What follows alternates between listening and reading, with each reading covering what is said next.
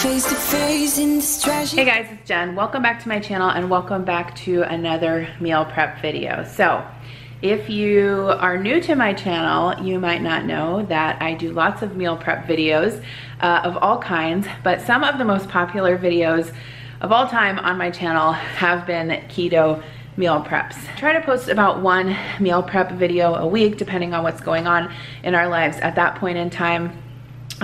About 8 months ago, I was doing keto. I'm no longer doing it anymore, and I do have kind of a video that explains that and sort of like what diet I follow and all my history with weight loss and everything. I'll link that video down below. But the purpose of today's video is really to show you guys some more options for keto meal prep. Even though I don't follow a keto diet and my husband and my kids don't follow a keto diet, I do try to limit my intake of processed carbs. And so there's no reason why I can't make this food and eat it and share it with you. Today I'm going to be making a variety of different things, and I'm also going to be doing a giveaway. So one of the companies that I have worked with in the past is Fresh Jacks. They're a spice company, and this video is not sponsored by them, but they did offer to do a giveaway on one of my videos. So let me show you some of their spices that I'm gonna be working with today, and then just wait till the end of the video and I'll tell you how to enter the giveaway. I'm just gonna show you real quickly these before we get started. I do like this and I've used it quite a bit. This is the Keto Chop House steak seasoning, but I've also used it on chicken and pork, and it's really good on roasted asparagus too. Citrus pepper, this is really good on fish and salmon. This garlic and herb, I've used this both on roasted vegetables and sauteed chicken. I'm also going to be using today the taco seasoning, which is really good. I'm going to show you how I make taco meat in my Instant Pot. The Grill Master, I will be using that on some burgers, so you'll see that. I've used this fresh bay seasoning before on fish. It's really good on like a white mild fish like a tilapia, or it's also really good on shrimp. It sort of tastes like Old Bay. And then this is Brunch Life, which is the everything bagel seasoning, which is really good on avocados or eggs. So these are some of the spices that I'm going to be using today. Okay, let's get started. Another glass and I am going places, makes me laugh. I'm going to make these keto strawberry donuts. I'm so excited for these because they look delicious. So for this, you need actually confectioner's sugar or Swerve. This is the erythritol. I found this in the health market section at my grocery store. So this is actually for the glaze, but for the actual donut part, you'll need the granular Swerve or erythritol. You can also get, I think the brand is Sola, makes granular erythritol also. You also need butter, eggs, some baking powder. The recipe calls for unflavored protein powder, but I could not find that in my grocery store, so I'm using this vanilla protein powder instead.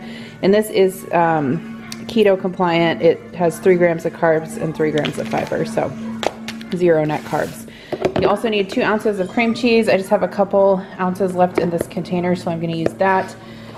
Some sugar-free strawberry jello. I know this isn't necessarily clean keto, but when I did keto, I was okay with eating stuff like this once in a while. It didn't really bother my weight loss or anything.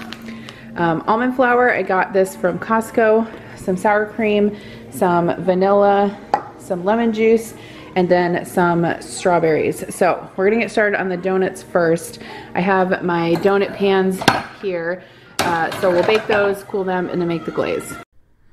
So the first step to making these donuts is to make your strawberry puree. So I have 10 strawberries in my NutriBullet blender, and I'm just adding a couple teaspoons of water and lemon juice to that, and then I'm going to puree it until everything is mixed together and it is totally smooth. If you guys are interested in getting the exact NutriBullet that I have, I'm really happy with it. I got it at Costco, but they also have them on Amazon, so I'll link it down below. I wanted to say that for the donut recipe, you can see here that I'm actually adding 2 sticks of butter, which is incorrect. The recipe calls for half a cup of butter, which is actually 1 stick of butter. And that was a rookie mistake on my part. So I didn't want to trash the footage. I did go ahead and remake these with the correct amount of butter. So you'll see that at the end, but they did turn out really, really good. If you're wanting to make these for meal prep and you don't think that you'll eat them all, within 5 days, I would definitely freeze some of them or keep them in the refrigerator. They did turn out really good and my whole family liked them, and I ended up taking the rest to work and everyone there liked them as well, even though most people obviously were not doing keto. So what I did first was basically just whisk all the wet ingredients together. So the melted butter and cream cheese, make sure that when you microwave that you don't burn the cream cheese. And then I added the sour cream, vanilla, and erythritol or swerve to the butter and cream cheese mixture and stirred that up well. After this, you can add your dry ingredients, so the almond flour and the Jello powder and the baking powder. And then after that, you'll stir in the strawberry puree. So just go ahead and stir that up until it is all incorporated. And then we'll add the eggs at the end. So once that's mixed up, you can go ahead and crack your 2 egg whites into there. I just went ahead and tossed the yolks because I didn't have another use for them at this time. Wiped my hands off and stirred it up really well, and that is the batter. So to get this into the donut pans, the easiest way is to use a freezer size Ziploc bag.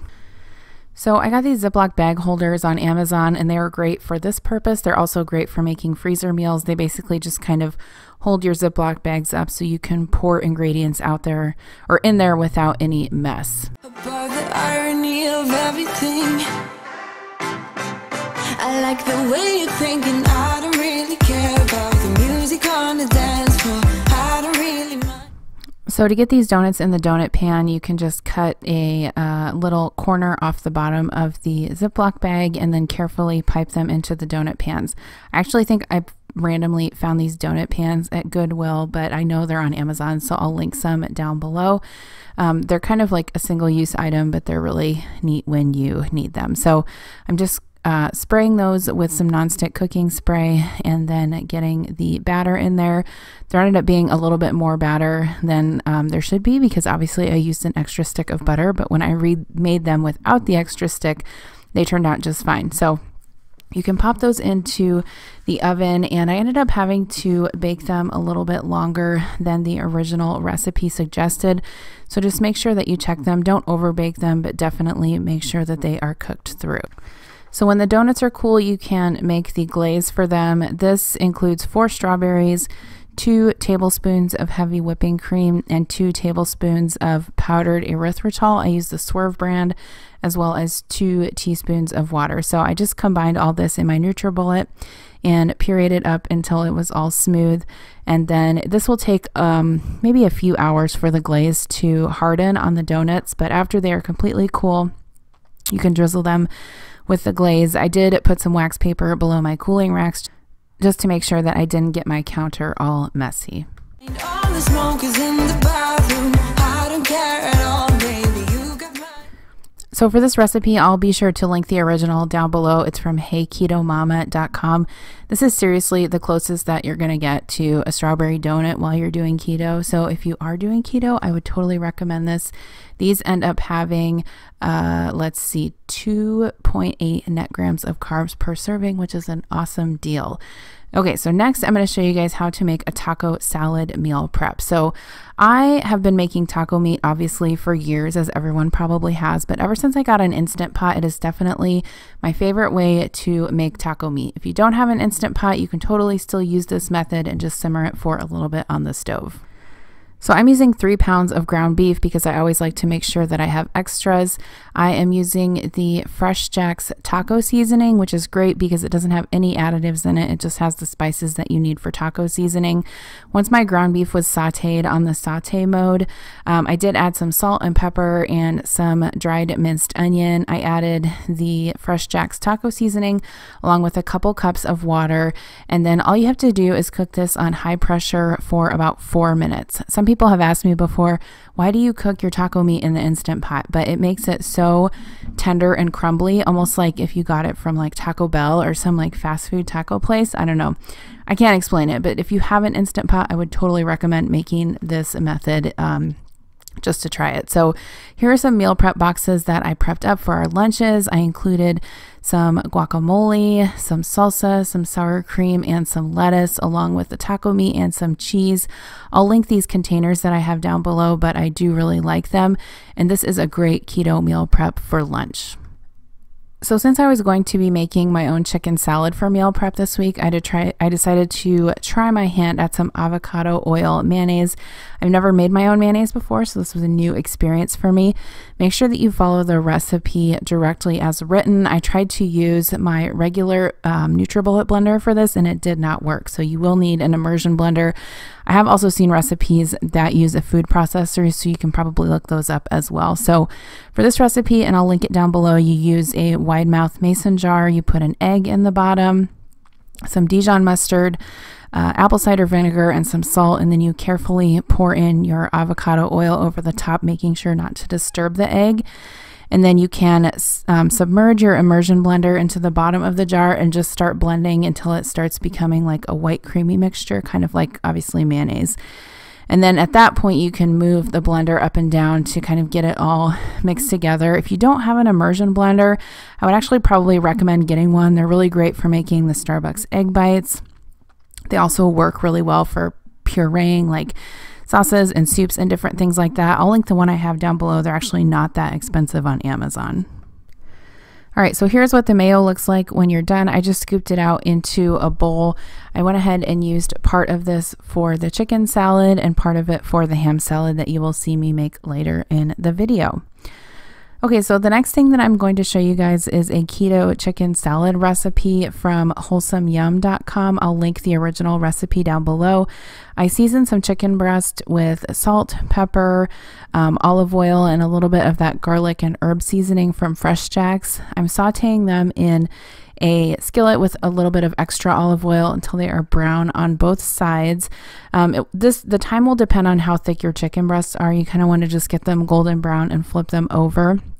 Once you turn them, make sure they're brown on the other side, and then you can remove the lid, reduce the heat to medium-low, and pour in a cup of chicken broth. Then you're going to put the lid back on and simmer these for about 10 to 15 minutes until they are cooked through and nice and tender. So this is a quick way that I use to make cooked chicken breast if I'm meal prepping it for like chicken salads or basically anything that you're going to use cooked chicken for during the week. This works really well for. So you can see the spices are nice and coated on the chicken. I'm just going to put that in the refrigerator. I went ahead and refrigerated this chicken overnight, and then the next day I made the chicken salad. So to that bowl, I'm adding some of the mayonnaise that I made, along with some Splenda, some lemon juice, and some fresh dill. I did, kind of depart from the original chicken salad recipe just a little bit, just because I like adding lemon juice and a little bit of sweetness to mine, but you can add whatever you'd like. So I'm chopping up the fresh dill and adding that to the dressing as well. I always like to mix the dressing in the bowl before I add the dry ingredients, because I think it just is so much easier to stir everything up with the wet ingredients first. To that mixture, I also added some salt and pepper, a little bit of Dijon mustard, and some minced garlic or garlic paste. I also added some fresh parsley as the recipe called for. The recipe also calls for some green onions, and I had some of those in the refrigerator, so I decided to add those as well. This is something I normally add to my chicken salad. I also normally add celery, but I didn't have any fresh celery on hand, so it was fine. It all worked out. Once the dressing is all mixed together, you can go ahead and add your chicken. So I just took some of the chicken breast and cut it up into as small of pieces as I could without shredding it, and then added that to the mayo mixture and stirred it up really well. Don't see the logic of things. It's quite a lonely world that we're living in. Oh, baby, you are something special, I'm sure. Everything makes total sense when you're next to me.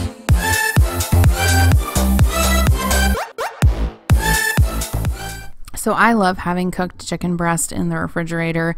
as an option for meal prep. But if you didn't want to do that, you could definitely buy a rotisserie chicken and cool it and then use that for the chicken salad. That would be totally fine as well. So I do have one remaining chicken breast, which I will make some Greek salad with later, and I'll show you that. But I took the chicken salad mixture and put it into 2 glass containers. So these will go in the fridge. This actually tastes better once you've refrigerated it for a day or 2. But Adam and I both love taking this to work.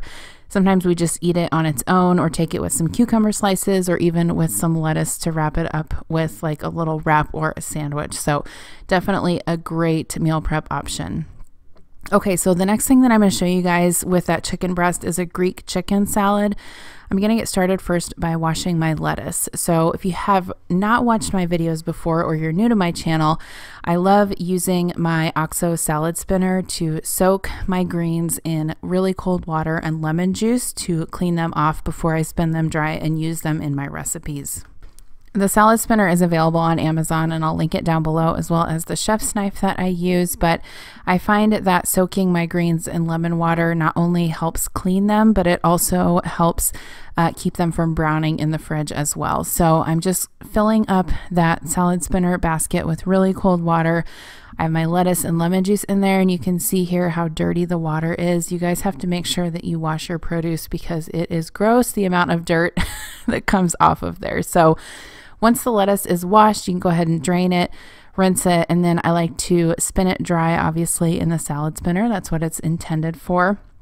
Sometimes I store this in a baggie with a paper towel, or they do have like produce keepers as well. Rubbermaid makes them. They sell them at Walmart and on Amazon, and those are really great to keep your lettuce fresh as well all week. So I'm going to set the lettuce to the side, and then I am slicing up that other chicken breast, and I will assemble my salad. So Greek salads are one of those things that I really look forward to eating during the week. I love taking them to work. They're just so like fresh and healthy, and I love all of the flavors in there, and I really look forward to eating my lunch when I bring those. So into my container, and I'm sorry, this container is super old. I don't have a link to it. I am adding some lettuce, some grilled chicken, some chopped up feta cheese, some cucumbers, and some red pepper. I'll also leave a link to the chef's knife that I have in the description box below. I get a lot of questions on that too, and I love it. It's quite an investment, but it works really, really well. I added some fresh parsley and some black olives. I'm also going to add some cherry tomatoes, and the dressing that I'm using today is from Aldi. It's a Greek style dressing, but you could use any dressing that you wanted that fits in with your low carb lifestyle. If you're doing low carb, if you're not, you could use any dressing that you wanted. I'm adding some green onions, and I wanted to mention also that it does really help to use fresh feta cheese. So not the kind that's already crumbled, but the kind that you have to crumble yourself, because it just tastes so much better and it has so much more flavor. I also just wanted to mention quickly these dressing containers that I get on Amazon. I find that they are really awesome to take to work, and so I'll link those down below. Okay, so the next thing that I'm going to show you guys is how I make my homemade chicken stock. So what I'm showing you right now is some baggies that I took out of my freezer. So I have a whole chicken carcass that I used from a leftover rotisserie chicken, some chicken fat scraps that I had trimmed from chicken breasts. I also have a bag of frozen veggies, so onions, celery, peppers, onions. Basically any veggie scraps I have, I can make stock out of. I put those in a baggie and I stick them in my freezer. Then when it's time to make stock, I just put everything in my Instant Pot and cook it on high pressure for 60 minutes after I add water. If you don't have an Instant Pot, you could totally do this on the stove. I've done it before, but you do want to simmer it quite a long time so that you can get all of the flavor out of it. So I'm basically just putting all of those meat and veggie scraps into the Instant Pot. I also put some garlic in there. I had some frozen lemons and some parsley. Anything that you really think would give the stock a good flavor, you can add to those bags and just use them as you go, as you make the stock. So I poured some cold water over the top. Just make sure not to overfill your Instant Pot. I'm adding some salt, some bay leaf, some garlic, and some peppercorns. And then I just put the lid on and cook that on high pressure for 60 minutes. After it's done, I let it do a natural pressure release. So don't release the pressure for about 30 minutes. And then this is what it looks like after you take the lid off. So nice and dark. I guess you could call this bone broth since you are using the bones from the meat. You could also do the same technique with beef bones. I will strain this into a larger container and put it by the window to cool before I put it in jars. Okay, so I just have a strainer in a large roasting pan in the sink, and I'm going to pour that stock over the strainer so that I can get all of the solids out. If a few of the herbs and, things leak down below, that's fine. I let that sit on the counter for about an hour to cool before I filled my jars. So I always save jars, so like spaghetti sauce jars, pickle jars, like any large jars that I get with food in them, I always wash them out and save them, especially for this purpose. I'm using a measuring cup, a glass measuring cup with a spout, a Pyrex one, to pour the stock into the jars. Make sure that you leave a couple inches at the top, because if you put these in the freezer, they will expand. So I'm just filling those up as best I can. I did end up having to do a partial plastic jar, which you'll see here in a little bit, but just get the lids on those and make sure that you label them so that you know that they're chicken stock once you get them frozen in the freezer. All right, so I just jarred up my chicken stock. I have 1, 2, 3, 4, 5, 6 jars plus a partial jar. So I'm gonna go ahead and get these into the freezer. You can freeze chicken broth like this. You just have to leave part of the jar unfilled so it has room to expand when you freeze it. Okay, so this is kind of a bonus recipe for you guys, these bacon wrapped jalapeno poppers. I wasn't necessarily doing these for meal prep, but I was making them for dinner that night, and you can obviously meal prep these. They are fine reheated, with a chicken breast or a steak or something like that to take to lunch at work or have for lunch during the week. So I decided to go ahead and let you guys know how I make these. They're super simple. I just have some fresh jalapenos from the grocery store. These are really inexpensive. You can get a bunch of them for cheap. So I would totally recommend making this recipe if you haven't before. I have a baking dish that I sprayed with nonstick cooking spray. I cut the jalapenos in half and used a spoon to scoop the seeds out. And then I'm just using an offset spatula to take some cream cheese and spread that in the middle. So I'm using plain cream cheese here. I've tried using pineapple cream cheese before, and if you're not doing low carb, that would be really delicious as well. But I find that plain cream cheese is just as good. So once you get those kind of all filled up, you will take a couple of slices of bacon. I usually cut them in half and try to kind of like stretch out the bacon as much as I can before wrapping them around the peppers. You'll see that once these got cooked, the bacon shrank up quite a bit. And so for some of them, I probably could have used a whole slice of bacon, but just use your own judgment. Obviously, extra bacon isn't going to hurt anyone. I purposely didn't use a lot of bacon because I didn't want them to be super thick and chewy when I cook them up. So the next thing that I'm making for dinner this night is some burgers using the Fresh Jack's Grill Master seasoning. This wasn't necessarily a meal prep, but I wanted to show it to you guys because it's what I was making for dinner on this particular evening. And it could definitely be used as a meal prep too. So I have a pound of ground beef in my bowl. I went ahead and added some of that Grill Master seasoning along with some Worcestershire sauce and some garlic paste. I mixed that up really well. And then I'm just forming that into patties using my hands. I like to usually form 3 patties out of 1 pound. You could do 4, but these shrink up a little bit. So usually I get 3 patties per pound of ground meat. Okay, so here's what the jalapeno poppers look like once they're baked. I just put them in a 400-degree oven. You can just cook them until the jalapenos are tender and the bacon is cooked. And then here's what I had for dinner on this night. So basically a burger with all the fixings on a bed of lettuce and the jalapeno poppers. Okay, so washing berries. If you guys are new to my channel, I just wanted to kind of explain my method for washing produce. So I use my OXO salad spinner. I put the produce in there and just fill it up with really cold water, and then I put in a little bit of white vinegar. This is how I've always washed my produce. I love doing it like this. It makes it so easy, especially with the salad spinner. If you prep a lot of produce, I would totally recommend this particular salad spinner. I get so much use out of it, it's not even funny. Once the berries soak for about 10 minutes, I just rinse them off, put them in a shallow container with a paper towel, and then those are ready for us to use for the week. So we use these for snacks and desserts. You could serve them with a little bit of whipped cream for a dessert, and my kids also love taking them in their lunches for the week as well. So this next recipe is for ham and cheese egg bites, and this is definitely my most favorite meal prep recipe for breakfast, and I will link the original recipe down below. This recipe is normally for use in an Instant Pot, but you can see here that I'm actually going to make these in the oven, and they turned out just as good if you don't have an Instant Pot.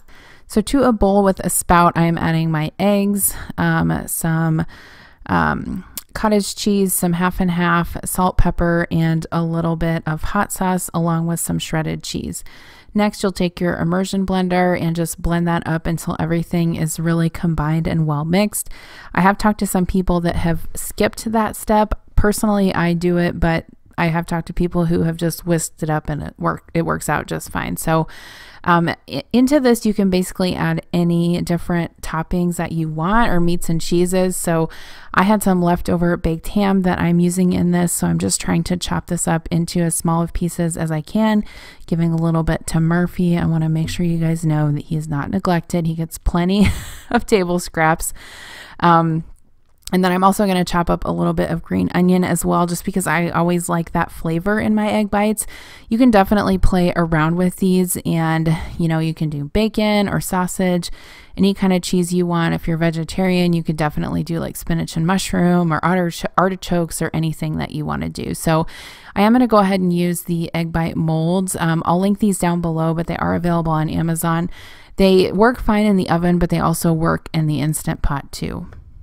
So either way I make these, I always put the solid ingredients in the bottom. So I just sprinkle a little bit of the ham and green onion in the bottom of the molds and then pour the egg mixture over the top. If you don't have these, don't worry, you can totally use muffin tins. I have used them many times and it works out just fine.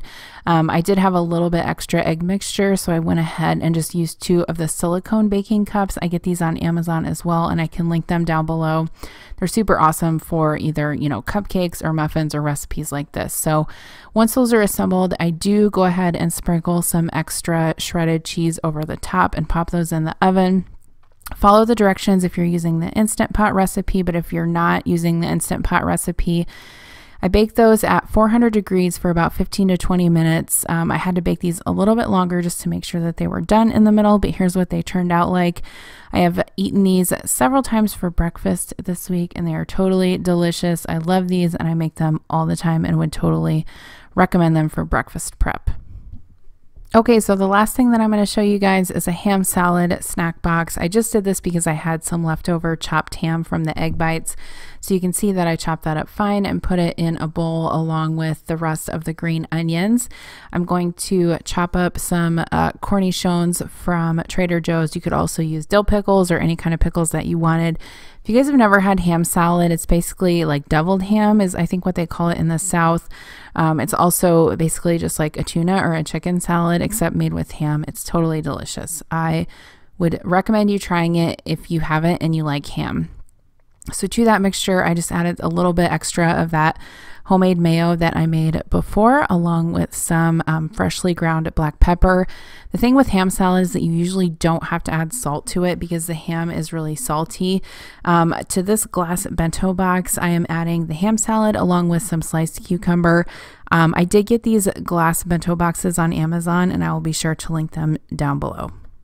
To the boxes, I'm also adding some cubed cheddar cheese. This is the unexpected cheddar cheese from Trader Joe's, along with a few cashews. I know that cashews are a little bit higher in carbs, but when I was doing keto, it never bothered me too much to have these on my menu plan. So here are the completed snack boxes. You could definitely do this with chicken salad or tuna salad as well. So just the salad, the sliced cucumber, and nuts and cheese. Okay, so that completes today's meal prep video. To enter the giveaway to win my favorite spices from Fresh Jacks, leave a comment down below telling me what recipe was the favorite one that I made for you today, or which one you would like to try. So thanks again for watching, and I will see you in my next video. Bye.